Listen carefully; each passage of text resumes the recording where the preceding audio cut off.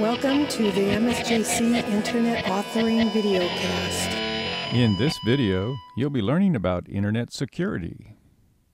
The objectives for Session 6.1 are: explore basic security concepts and countermeasures, study how encryption works, learn about phishing and digital watermarking, understand denial of service attacks and how to prevent them, recognize and prevent identity theft, explore security concerns for users of social networks. We will begin with an overview of security. Security is a general term that describes any method that protects physical assets such as computers and servers, and logical assets such as data from unauthorized access, use, alteration, or destruction. There are two general types of security: physical security and logical security. This visual overview will explain some of the devices that provide two types of security to different assets. Logical security is the protection of assets using non-physical means, such as requiring the use of passwords. Using logical security techniques to protect data stored on computers is sometimes called computer security. Physical security is the protection of assets using physical means, such as using locks, alarms, vaults, safes, and fireproof devices. A firewall, which might be a separate hardware device or software program, protects networks and attached network devices by preventing unauthorized communications. Firewalls are an example of logical security when used with networks. When a firewall is a physical structure that protects physical assets, the firewall provides physical security. Any act or object that endangers an asset is known as a threat. This lecture will focus on some of the common logical security threats that affect computers and data in a network. Logical security threats are generally classified into three categories: secrecy, integrity, and necessity. Some threats can be classified into more than one category. A secrecy threat occurs when data is disclosed to an unauthorized party. An integrity threat results in unauthorized data modification, and a necessity threat causes data delays, which slow down the transmission of data, or denials, which prevent data from getting to its correct destination. As technology changes, individuals and organizations must be diligent and proactive to safeguard their assets from threats that include stolen identities, files, programs, and hard drive space, misdirected, altered, or intercepted email messages, or illegally obtained and used passwords that allow unauthorized access to protected data and services. The strategies for protecting assets from physical and logical security threats are collectively called countermeasures. A countermeasure is a physical or logical procedure that recognizes, reduces, or eliminates a threat. Depending on the value of the asset being protected, the goal of a countermeasure might be to detect, deter, or eliminate a threat. For example, you might set a password for a device to protect it from unauthorized use.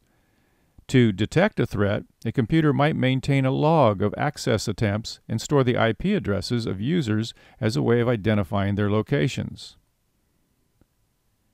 Another example is a device that locks out a user who has attempted to log in more than 3 times to eliminate the threat of unauthorized use. When protecting an asset, the countermeasure that individual or organizations choose often depend on the expected types of threats to the asset and its value. For example, you might hang your jacket on a public coat rack in a restaurant with a low expectation of it being stolen. However, if you store your wallet and keys in the jacket's pocket, you might be less likely to hang it on the public coat rack. The theft would result in a much greater loss than simply losing the jacket. In this case, you're likely to keep your jacket with you at all times as a countermeasure to prevent its loss. The countermeasures that individuals and organizations use to protect against threats varies. The best way to safeguard against a threat is to prevent it from occurring in the first place, but that's not always possible. In some cases, individuals and organizations must implement different countermeasures to identify, contain, and control threats or to plan for losses in service or theft by purchasing insurance or installing backup systems. To implement effective countermeasures, you must do the following: identify the risk, determine how to protect the affected asset, and calculate the cost of the resources needed to protect it. This process of risk management focuses on identifying threats and determining available and affordable countermeasures to protect assets from them. Secrecy threats are the best known of the logical security categories. This is no surprise because maintaining the secrecy of communication has been a challenge throughout history. To verify the contents of a private message, the recipient needs proof that it was not altered or intercepted during transit. The sender needs proof that the message was sent without being compromised and was delivered to the intended recipient. These standards apply to all forms of messages, including those exchanged on paper, in electronic communications such as email messages, or by a web server.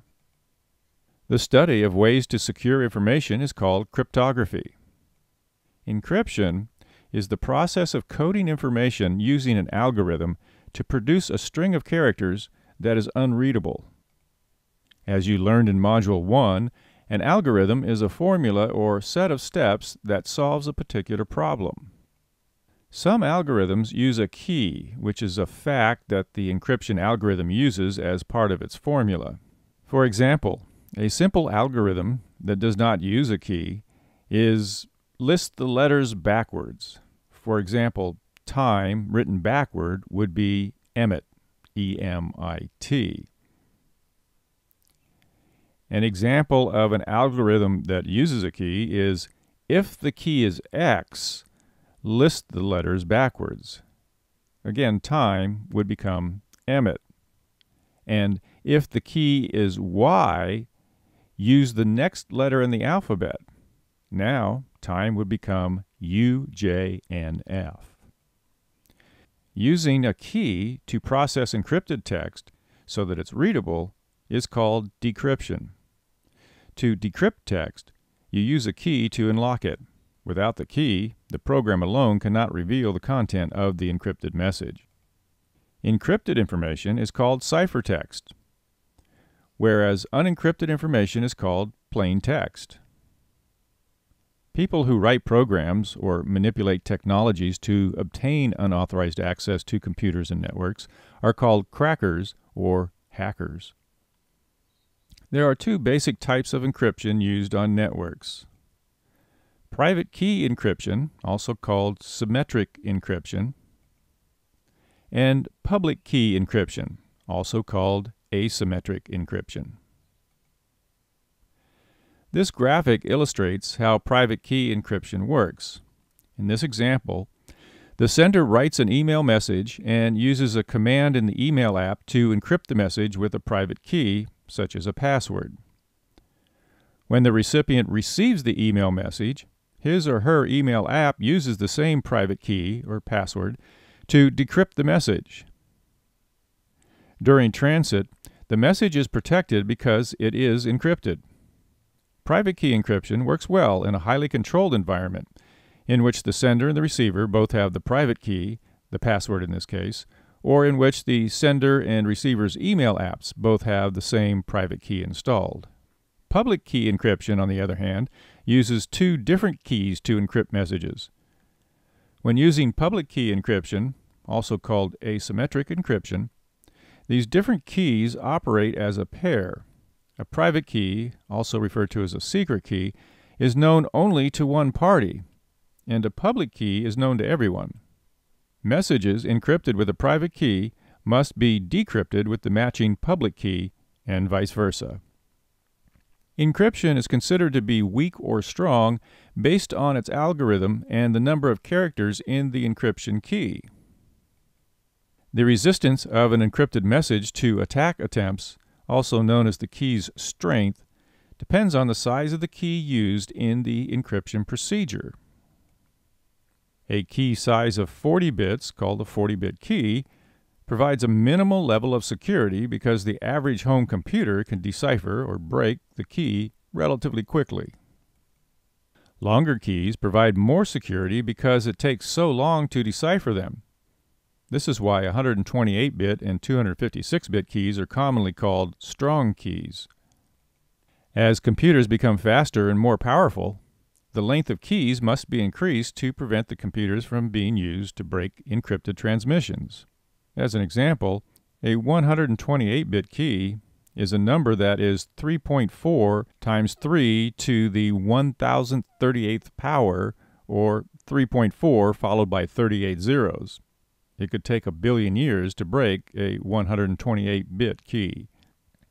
Data integrity threats represent the second major category of logical security.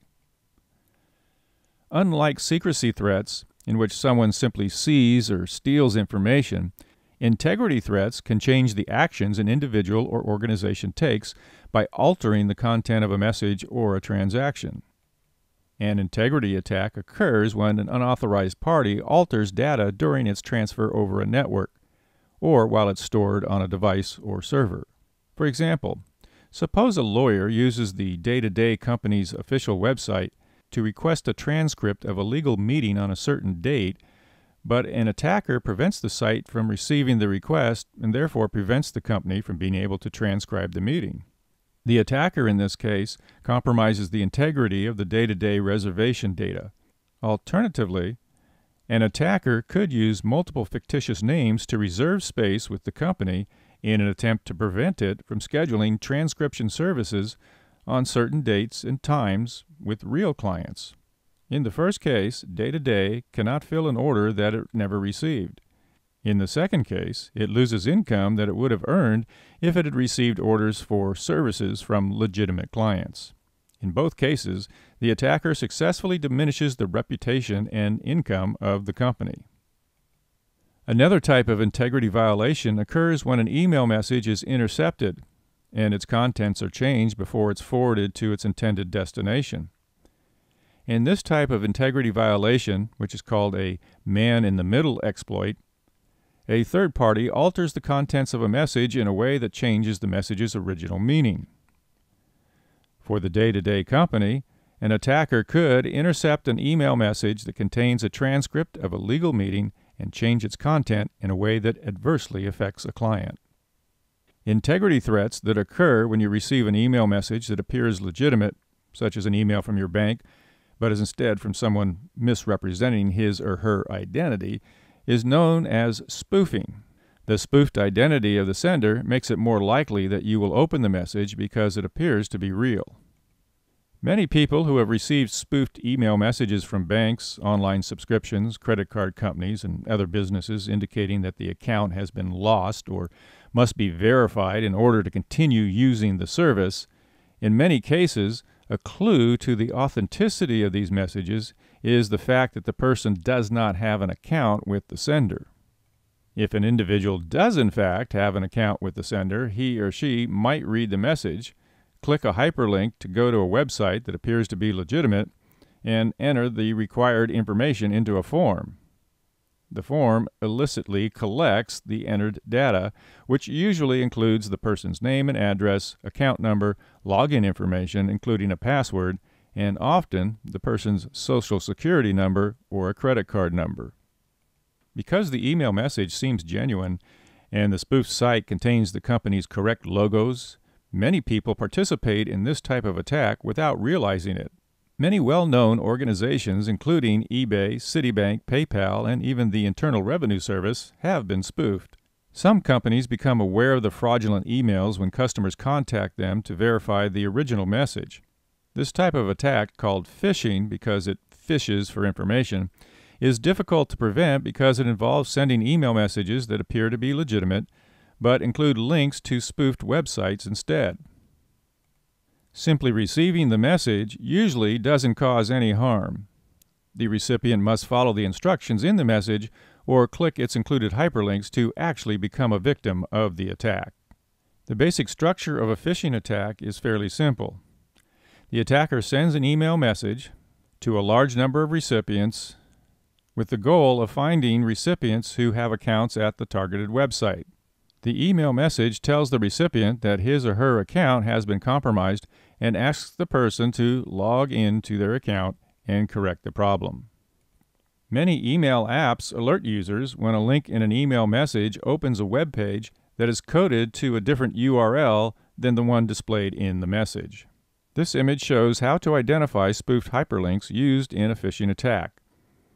After clicking a spoofed hyperlink, the victim opens a web page at the spoofed website and uses the page to enter his or her login name and password, which the phisher catches and then uses to access the victim's account at the real website. After using the victim's real login information to access the account, the phisher can obtain personal information, make purchases, or withdraw funds.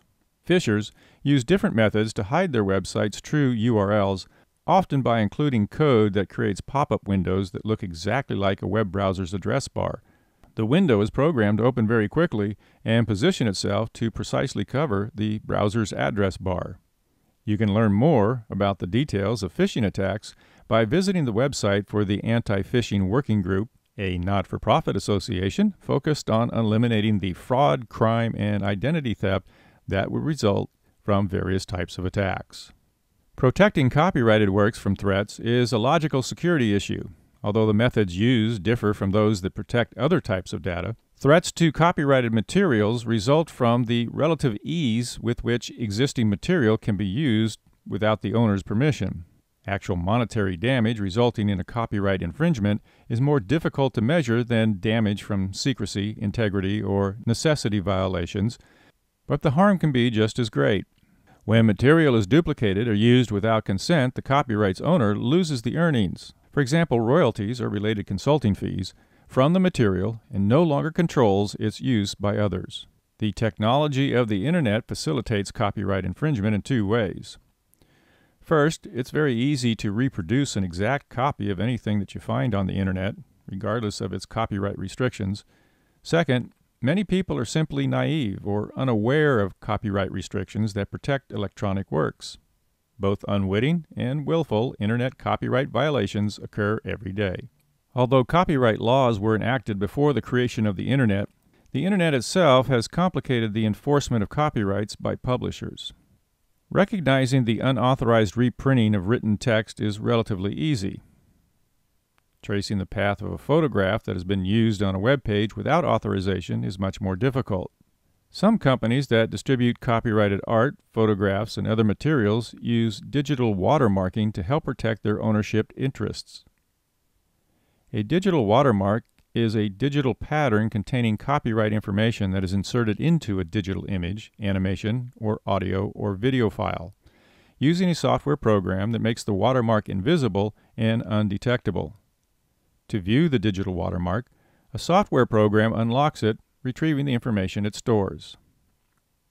For example, a photographer might protect a photograph by adding an undetectable digital watermark that includes the photographer's name and contact information, in addition to a copyright notice that is clearly visible on the photograph itself. If the photographer's image is published on a web server, the photographer can identify the image by unlocking the digital watermark stored on the unauthorized copy of the image, even when the visible copy has been electronically removed. Steganography also protects digital works. Steganography is a process that hides messages within different types of files. It is based on the fact that the digital sound, video, image, and animation file contains portions of unused data that can be used to hide messages. Steganography is generally used as a way to covertly conceal messages within different forms of communication, but it can also be used to add copyright information to different types of files. A necessity threat disrupts normal computer processing or denies processing entirely. Programs used in necessity attacks work by reducing a computer's processing speed to intolerably low levels or by completely disabling the computer. The most common necessity attack, called a denial of service or DOS attack, occurs when an attacker floods a computer, server, or network with messages. The goal is to consume the network's bandwidth resources and disable its services and communications. Even if the attack fails to disable the server, computer, or network, the resulting processing delays can render a service unusable or unattractive. Because a DOS attacker does not need to access an organization's server to attack it, websites are particularly vulnerable to these attacks. The websites for Microsoft, eBay, Amazon.com, and many other companies have been victims of DOS attacks that resulted in service interruptions to their customers. DOS attacks can threaten other types of networks, including cellular, mobile, and wireless networks. As you learned earlier in this class, a web browser loads a web page by sending a message to a web server that requests the page. The web server responds with a message that contains the HTML content of the web page, along with images and other files required to display the page in the web browser. When a web browser is used in a DOS attack, it sends thousands of page requests per minute to the web server with the goal of overloading it. In some cases, each of the page request messages has a false return address, so the web server consumes processing resources in an attempt to solve the problem. As more page requests arrive, and as the efforts to solve the problem and process the new requests accumulate, the server becomes overloaded and unavailable to process legitimate requests. Ultimately, the server shuts down. In a distributed denial of service or DDoS attack, the attacker takes control of one or more computers without the owner's permission and uses those computers to launch a DOS attack on other computers, servers, or networks.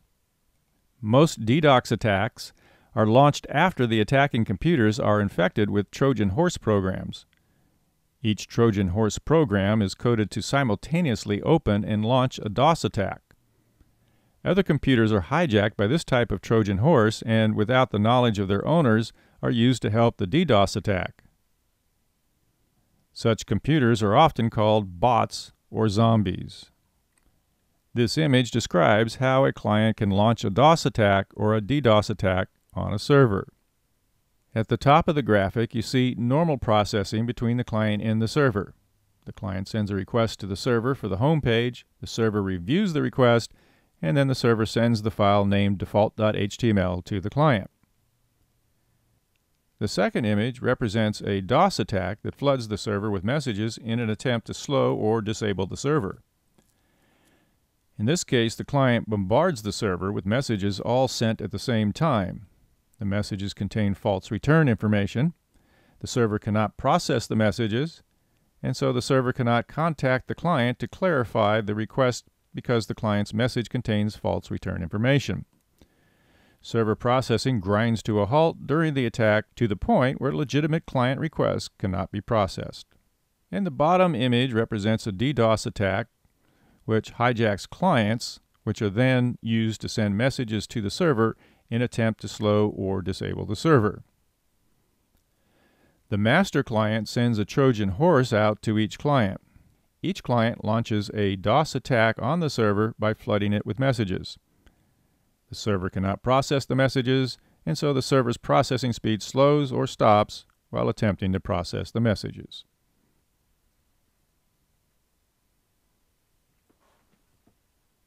Although most DOS attacks are launched to reduce the processing power of or to disable a web server, it is possible for an individual's personal computer to become a victim of a DOS attack. Some of the first warning signs that a server or computer has been compromised in a DOS attack include the following. When a computer is affected, it might take much longer than normal to respond to user requests. Simple actions such as opening a file, downloading email messages, or displaying a particular web page might happen slowly, or the user might receive an error that the request is timed out, which means that the request could not be completed. When a server is affected, users will encounter very slow network performance when attempting to download files, access email, or open web pages. A website might not respond at all to user requests, or it might display error messages. In most cases, the user or server will receive an exceptionally large number of email messages, all spam, at once as the intruder floods the server with requests during the attack. Each of these warning signs could also be the result of other computer and network problems. For example, a computer or server that is slow to respond to user requests might have a virus or be encountering other types of network problems that are unrelated to a DOS threat. If you believe that your computer is involved in a DOS attack, you should contact your network administrator or ISP immediately to alert them to any unusual activity and turn off your device. To prevent an attack on your device or a server that you manage, you must be alert for the warning signs. You can install different types of hardware and software on your devices and network that will monitor them to detect problems early and prevent attacks. A company can defend its web server from DOS and DDoS attacks by installing a denial-of-service DOS filter or DDoS filter to monitor communication between the web server and the router that connects it to the Internet. A DOS filter, which can be a separate computer or software running on the web server, identifies potential attacks by watching for patterns in the page requests or for repeating elements in the request messages. The filter can be configured to block messages automatically if they contain similar elements and arrive in rapid sequence. In many cases, DOS attackers try to configure their messages so these filters cannot identify them, but the filter vendors respond by frequently updating their identification criteria. DOS filter functions are often included as part of a network software tool called a packet sniffer, which examines the structures of data elements that flow through a network. This image describes how a DOS filter works to prevent an attack on a server. First, the client sends a legitimate message to the server. The DOS filter receives the request, analyzes it, and sends it to the server. Then the server receives the message. Next, a client sends a message to the server that contains or is part of an attack. The DOS filter in this case analyzes the message but determines that it might contain an attack, so the DOS filter prevents the message from reaching the server. The amount of personal information that websites collect about the page viewing habits, product selections, and demographic information of their visitors can pose a threat to those visitors when this information is intercepted by identity thieves. Consumers have become accustomed to entering their credit card and contact information online, and an increasing amount of personal information is stored on networked computers at banks, credit card issuers, credit reporting agencies, physicians' offices, hospitals, and government agencies. As the amount of personal information stored on these computers increases, there are more opportunities for theft of that information. This image describes ways of recognizing and preventing identity theft. When email messages contain attachments with identifying data, the data can be used as credit references or identification. Blank checks can be used to steal funds from an account. Logins and passwords can be used to access accounts. Statements that include account numbers and balances might be used as credit references. Social Security numbers can be used to steal a person's identity, open accounts, and secure loans. Credit cards and credit card data can be used to charge goods and services or as credit references. Bank cards can be used to steal funds from accounts. When mail is stolen from a person's mailbox, the documents might include bank statements or other identifying information. And passports can be used as identification and to steal a person's identity. Here are some steps to prevent identity theft. Keep personal and financial information in a safe place. Monitor credit card and bank statements to verify all transactions are ones you made. Be aware of card expiration dates and contact the bank or company if replacement cards don't arrive as expected. Shred your mail and personal documents that you no longer need.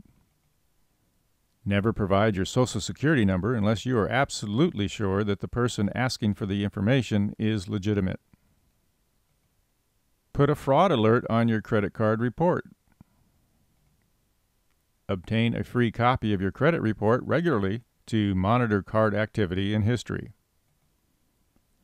Contact the authorities if you think you've been the victim of identity theft. As use of social networks increases, individuals and businesses must implement appropriate security strategies to protect themselves from problems and threats. Carefully control the information posted on social networking sites and use security settings that offer the most protection. Be alert to the potential security problems that shortened URLs might cause. Rely on common sense to protect identity, property, and privacy. Many hoaxes and scams start on social networking sites. In Session 6.2, you'll be learning to understand security threats to browsers and how to prevent them. Investigate how to detect and remove malware. Recognize the potential security issues that arise from electronic tracking devices. Study how a firewall is used to block communications. And learn how to secure a web server. Computers and web servers are vulnerable to the types of threats you learned about in Session 6.1. Fortunately, there are countermeasures that can be implemented to protect computer assets and the data stored on them. On this screen, you see a checklist for securing web clients, securing transactions between a web client and a web server, and securing the web server itself. Each checklist provides common sense and concrete ways to enhance security. Taking a look at each individual checklist now for web clients, the checklist includes prevent active content from running by changing the browser's web settings. Install a digital certificate. Install a program that detects and removes viruses, worms, and Trojan horses. Install a program that detects and removes malware, adware, and spyware. Block tracking devices in electronic communications, and install a firewall. For browser protocols, the checklist identifies that we need to recognize and verify that our browser makes a secure connection to a web server when making financial transactions or providing confidential data. We can do this by using Secure Sockets Layer, or SSL, utilizing Transport Layer Security, or TLS, and recognizing Secure Sockets Layer Extended Validation, SSL-EV. And finally, for web servers, we have a checklist that identifies several countermeasures: installing a server certificate, using a certificate authority, authenticating users, requiring strong passwords for user accounts, and using an assurance provider. One of the most important web client security risks arises from the existence of active content. One common entry point for DOS attacks is from programs that travel with applications to a browser and are executed on the user's computer. These programs, often called active content, include Java and JavaScript programs that run on a web client.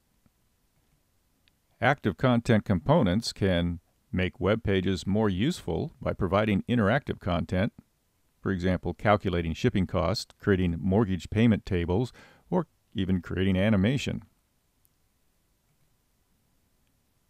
But they can also be used for malicious purposes.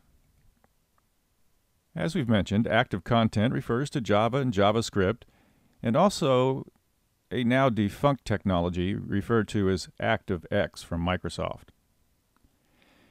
A Java applet is a program written in the Java programming language that can execute and consume computer resources. A JavaScript program can pose a threat because it can run without being compiled. Although most Java and JavaScript programs are beneficial, you can protect your computer by preventing your browser from automatically running them. This will allow you to access their usefulness and legitimacy before executing them. Changing the browser settings will increase protection for your computer, but it might cause some websites that you visited in the past to stop working properly. If you're using a classroom computer or other school computer, check with your instructor or lab manager before changing any browser's security settings on a school computer. This screen shows the current path and JavaScript settings found in Google Chrome. First, open the Google Chrome menu and click on Settings. Then on the left side of the Settings page, click Privacy and Security. Next, under the Privacy and Security heading, click Site Settings. Then scroll down to the Content heading and click JavaScript. On that page, You can select your web browser's default behavior for sites using JavaScript and customize behaviors for specific websites that you add to the Not Allowed to Use JavaScript and Allowed to Use JavaScript sections. Malware is a term that means malicious software. It's a category that refers to software that is installed without the user's consent, usually through a hidden program in an email attachment or from a file downloaded from a website. Perhaps the biggest threat of malware is that it is designed to be invisible to the user, who might have malicious code running on a device for a long time before suspecting a problem. Viruses, Trojan horses, and worms that attack computers are all examples of malware, and the programs they run are forms of integrity threats. A virus is a program that replicates itself with the goal of infecting other computers. For a virus to spread from one computer to another, it must be executed so it can infect other files and programs. A Trojan horse is a program hidden inside another program. Trojan horse programs claim to be legitimate programs that accomplish some task when, in fact, they cause harm if the user accesses or downloads the program that they're hidden in. Trojan horse programs range from prank programs that display a message and then disappear to destructive programs that can delete or steal files. Unlike a virus, a Trojan horse does not replicate itself, nor does it affect other files or programs. Because most Trojan horse programs are hidden, it is possible to infect a computer by executing a file downloaded from a site that offers free software, or by opening a file attached to an email message. When you execute the program or open the email attachment, the file secretly launches a separate Trojan horse program, which quietly does its damage. Unfortunately, antivirus software and firewalls cannot guarantee that your computer is protected from this type of attack. To protect against a Trojan horse threat, you should be careful not to execute a file that you did not request, and you should only download files and programs from trusted sources. Because of the stealth nature of Trojan horse attacks, some people and companies enforce a general policy of not opening any email attachments from unknown senders. Another threat is a worm, which is a self-replicating and self-executing program that sends copies of itself to other computers over a network. Unlike viruses, a worm can replicate itself on a computer or server, but it cannot attach itself to other files. Many worms arrive as email attachments. When the user opens the attachment, the worm infects his or her computer and then quickly attempts to send itself to email addresses stored in the user's address book. Adware, which is short for ad-supported software, is a general category of software that includes advertisements to help pay for the program in which they appear. Adware, when installed with the user's consent and knowledge, provides a revenue source for software programs that are offered for free. In exchange for using the free program, a pop-up or other type of advertisement might appear on the user's computer. This category of adware is not harmful because it does not cause any security threats to the user, who is informed of the ads when installing the program. In addition, the parties responsible for including ads are clearly identified in the programs. If you use legitimate adware software, the program's developer tells you that your use of it is supported by ads. The developer also provides information about how to disable the ads, usually by paying a fee to use a version of the software that does not display ads. When adware is installed on a computer without the user's knowledge and consent, either by itself or in conjunction with a program that is unintentionally installed, it becomes a form of malware called spyware. Spyware works much like adware, except that the user has no control over or knowledge of the ads and other monitoring features the ads contain. The spyware vendor does not inform the user that the software will include ads. Software that gathers personal information, tracks digital behavior, which sites the user visits or what search expressions he or she uses, or records installed software or hardware on a computer without the knowledge of the user, is also a form of spyware. Internet security software can prevent the spread of viruses, worms, Trojan horses, and other forms of malware by blocking them from being downloaded from the server. Many companies offer different versions of Internet security software that are customized for the needs of individuals, small businesses, and large organizations. An individual or small business might be interested in installing Internet security software on several computers using a single license. A large organization might be interested in software features that allow its information technology department to update all of the company's computers automatically. All Internet security software vendors sell their products through websites, so you can learn more about the vendors and their products quite easily. Two vendors that provide a full range of products are Norton, from a company named Symantec, and Intel Security, formerly McAfee. In Module 1, you learned that some websites use cookies to store data on users' computers to provide information about their site visits, such as which pages they've viewed. Most sites that use cookies provide a privacy policy to let users know that the sites use cookies and to explain the type of data the sites store in the cookies. Although cookies themselves are not harmful, they can pose a security threat. Websites can collect a great deal of information about customers' preferences even before they place an order. The most well-known security threat of this type is a web bug. A web bug, also called a web beacon, is a small hidden graphic on a web page or in an email message that's designed to work in conjunction with a cookie to obtain information and send it to a third party. The hidden graphic is usually a GIF file with a size of 1 pixel, which is approximately the same size as the period at the end of this sentence. Because the web bug is usually created with a GIF file, it is sometimes called a transparent GIF. It is designed to be hidden on the web page in which it appears. The GIF file shown here in the top image is on the far right, and remember you can't see it because it's hidden, and it uses a URL for DoubleClick, a division of Google that develops tools for internet marketing and advertising. When the user loads the web page that contains this code, the browser downloads the GIF file from the DoubleClick server. DoubleClick has a network of thousands of members that provide information to it. The process of downloading the GIF file can identify your IP address, the website you last visited, and other information about your use of the site in which the GIF file has been embedded, and then record it in a cookie. The bottom image shows part of the web page that contains the web bug. The GIF file is not visible because it is transparent and therefore hidden.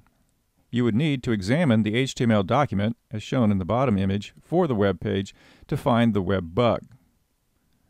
The bottom image is showing a section of an HTML document that creates a web bug in a web page. Notice the cookie identification number generated for the current user. When you first access any DoubleClick member's website, it uses a cookie, sometimes called an ad-serving cookie or marketing cookie, to assign you a number and record it. Then, when you visit any DoubleClick member's website in the future, DoubleClick reads the cookie that it wrote on your device and it gets your identification number. As you visit different websites, DoubleClick can use its cookie to collect information about the sites that you visit and sell this information to its members so they can customize their websites with advertising that match your browser history. For example, if you've been shopping online for a new running shoe and you start seeing a lot of ads for athletic shoes in your web browser or social media feeds, a cookie is likely responsible for the apparent coincidence. Some people see this technology as an invasion of privacy because they might not want companies to know what they're shopping for. A web bug is an example of spyware because the GIF file and its actions are hidden from the user. Spyware is not illegal unless it is used as part of a criminal activity, such as gathering information to be used in identity theft. However, many people believe its use is a privacy violation or unethical. The apps you install, especially free and limited-use trial versions of apps, might include spyware to track your use of the apps and your browsing history. Or they might collect data about you and distribute it to a third party. You can prevent websites from writing cookies to your device by changing your browser's settings to prevent them from being stored. However, when you disable cookies, you will also lose some of the positive attributes that they can provide. By setting your Internet Security app or other app such as AdAware to remove cookies on a regular basis, you can eliminate the cookies that store user data on your device. Like its counterpart in the physical world, which acts as a barrier to keep a fire from spreading from one area of a building to another, the electronic version of a firewall is an app or hardware device that controls access between two networks, such as a local area network and the Internet, or between the Internet and a device. Firewalls can be used on both web servers and web clients. A web client firewall might be a dedicated hardware device or an app running on the computer. When a computer is connected to the Internet, it receives traffic from other computers without its user even realizing it. Most of this traffic is harmless, but without protection, an unauthorized party can gain access to a computer through a port. A port on a computer is like a door. It permits traffic to leave and enter a computer. When the port is closed, traffic can't leave or enter the computer. The port might be a hardware interface, such as a port to which you connect a printer, or it might be a virtual port that handles communication between software programs. Virtual ports use numbers to isolate traffic by type. A computer has more than 65,000 virtual ports for different processes, such as accessing a web server using HTTP on port 80, or FTP traffic on port 21, SMTP or email on port 25, POP mail on port 110, and SSL on port 443. To connect a web server to the Internet, you must open port 80. If port 80 is not properly protected, an unauthorized party can use it to access your computer. A firewall can control incoming traffic by rejecting it unless you have configured it to accept the traffic. For example, some websites include features that let you test the security of your computer by asking the site to run a port scan. During a port scan, one computer tests all or some of the ports of another computer to determine whether its ports are open, meaning traffic is not filtered and the port permits entry through it, closed, the port does not accept traffic, but crackers could use the port to gain entry to and analyze the computer, or stealth, the port might be open or closed, but permits no entry through it. You can run a port scan by visiting a website that offers this service. Most firewalls are installed to prevent traffic from entering the network, but firewalls can also prevent data from leaving the network. This feature is especially useful for controlling the activities of hidden programs that are designed to compromise the security of a computer. When you install a new app on your device, a firewall that provides this type of outgoing protection will notify you if the app tries to access the Internet. You can then adjust the firewall settings to allow the app to access the Internet always, only when you approve it, or never.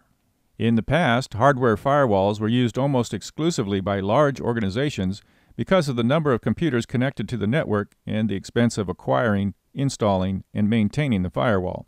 Most Internet security apps now include firewall protection, such as Kaspersky, ZoneAlarm, and Norton. Most operating systems also include firewall protection.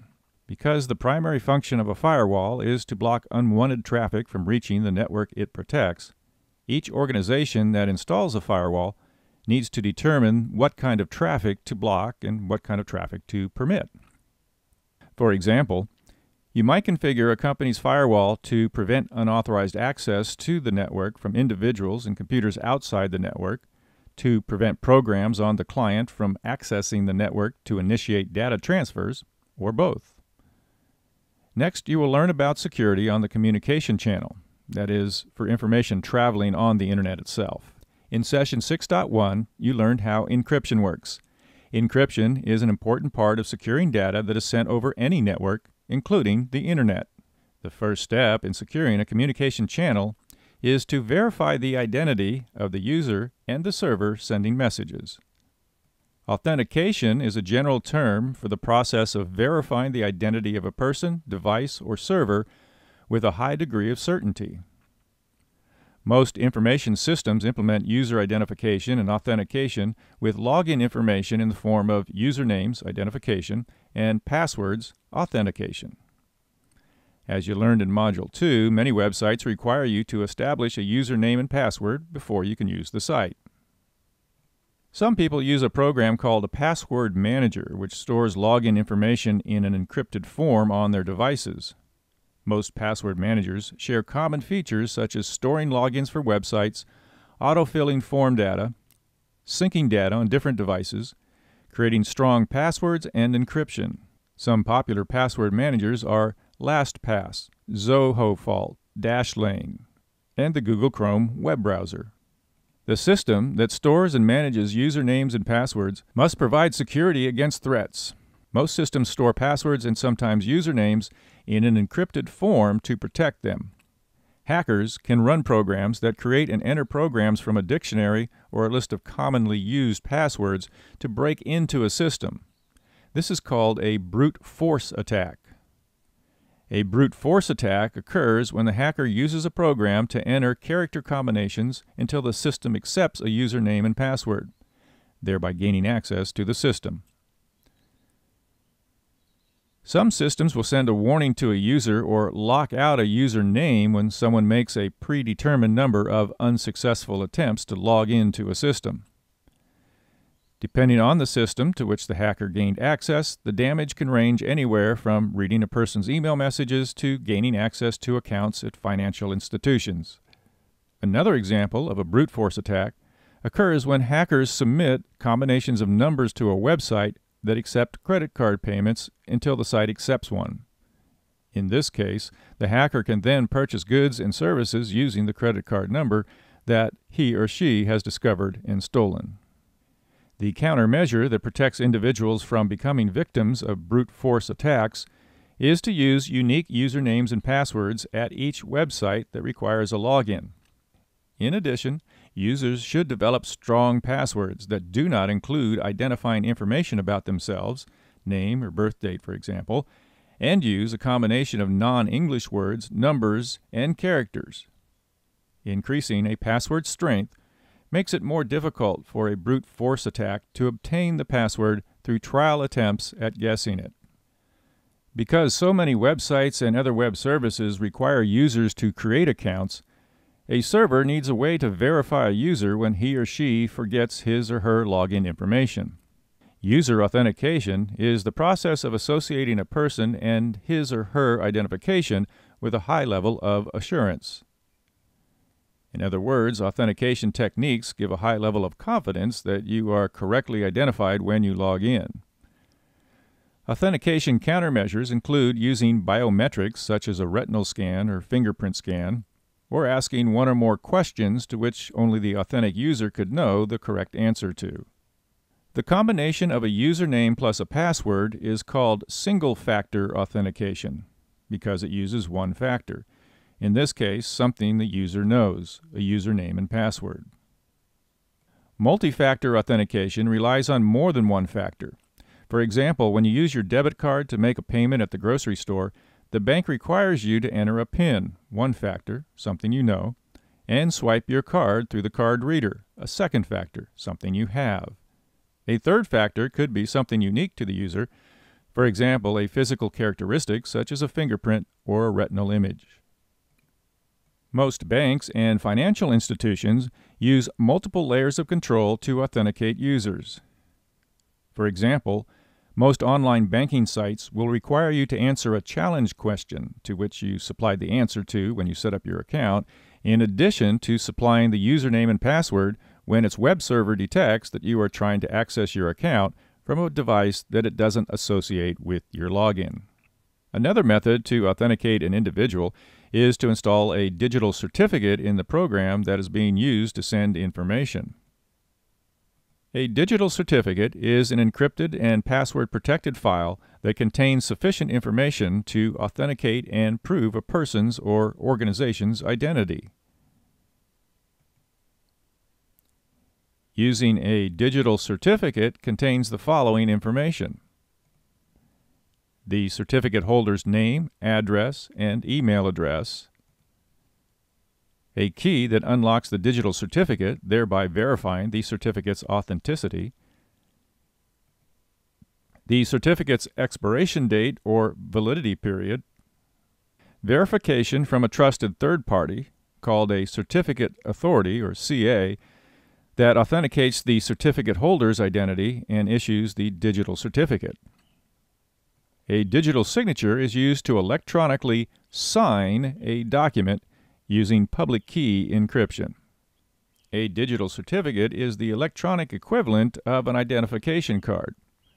For example, by looking at a person's driver's license, you can verify his or her identity by comparing the photo, height, and eye color printed on the license.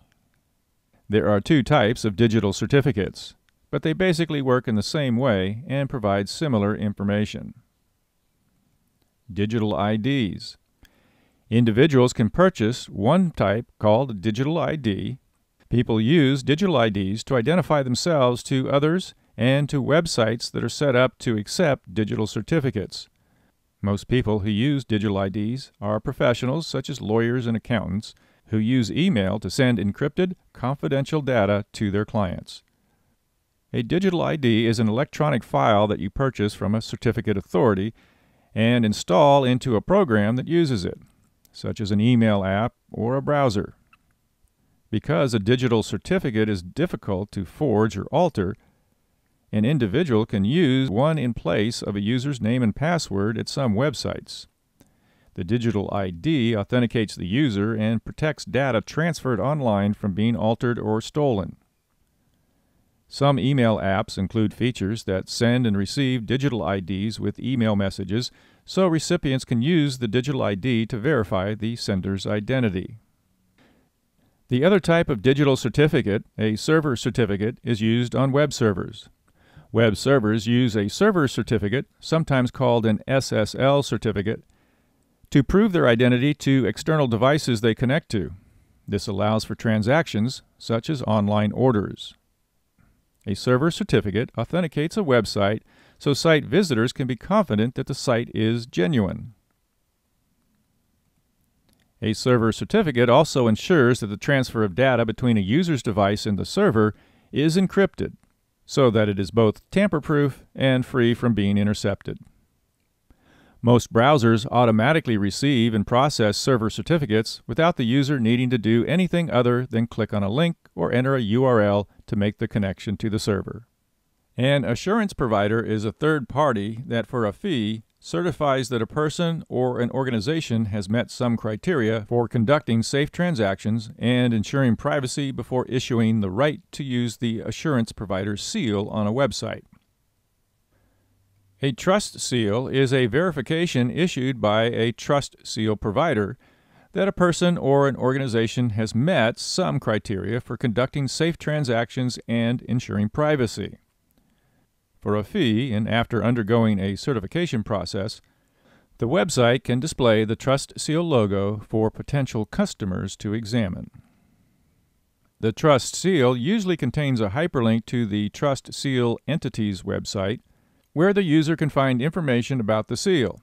If you have used the web to order products or to conduct financial transactions, you may have seen these seals, which are included as a way to instill consumer confidence in the security of the site's transactions. Some of the major Trust Seal providers are the Better Business Bureau, TrustE, and Norton Secured Seal. Each Trust Seal provider uses a different process to authenticate and validate organizations that use its seal. When properly used, these seals can provide some assurance that the website that you are using is legitimate. However, because the seals are easily duplicated and can be linked to spoofed sites, you shouldn't assume that a site is secure unless you can verify its authenticity. In addition to confirming the authenticity of a trust seal, your browser can also provide information about the security of a site, as you will see next. The Secure Sockets Layer, or SSL, was the first widely used protocol for establishing secure encrypted connections between browsers and web servers on the Internet. SSL was revised several times and is still used today. In 1999, SSL version 3 was improved and reissued by the Internet Engineering Task Force. This improved protocol is called Transport Layer Security, TLS. Both SSL and TLS automatically provide a security handshake when a browser and the server to which it is connected want to participate in a secure connection.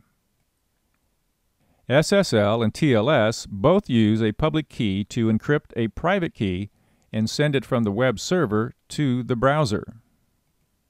Once the browser decrypts the private key, it uses that private key to encrypt information sent back to the web server during the SSL-TLS connection. Private key encryption is faster than public key encryption. When you leave the secure website, the browser terminates the SSL-TLS connection and discards these temporary keys, also known as session keys. Session keys exist only during a single connection or session between a browser and a server.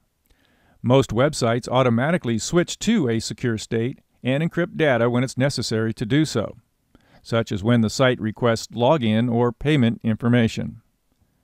Web pages secured by SSL or TLS have URLs that begin with HTTPS instead of HTTP.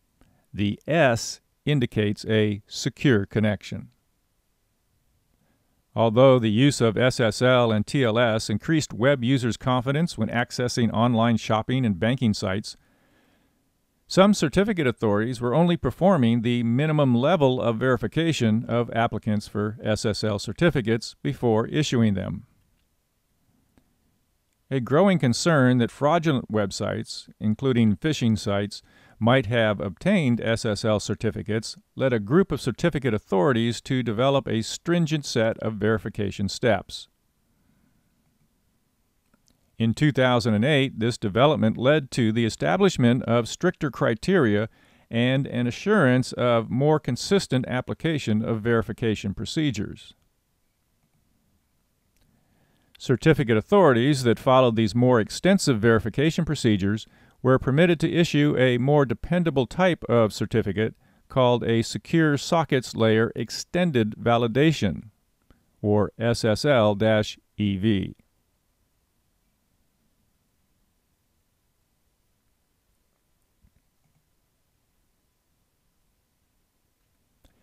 Before issuing an SSL-EV certificate, a certificate authority must confirm the legal existence of the organization by verifying the organization's registered legal name, registration number, registered address, physical business address, their right to use the domain name, and verify that the organization has authorized the request for an SSL-EV certificate.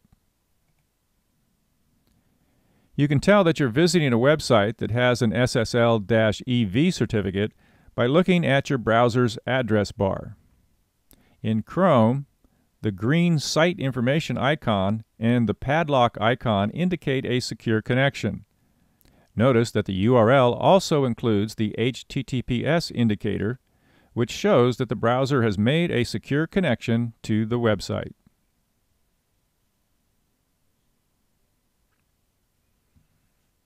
That concludes this lecture. Until next time, be safe and secure.